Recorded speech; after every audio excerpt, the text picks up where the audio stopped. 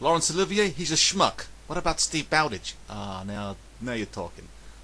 That's a real actor there. That's an actor's actor, if you like. I don't know if many people know this because he's mainly a comedian. That's what they think, but he's actually a fantastic actor.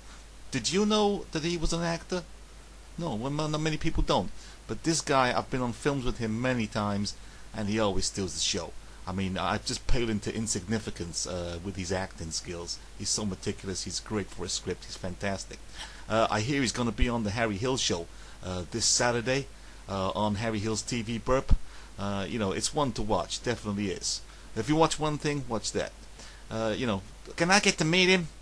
No, I don't think so.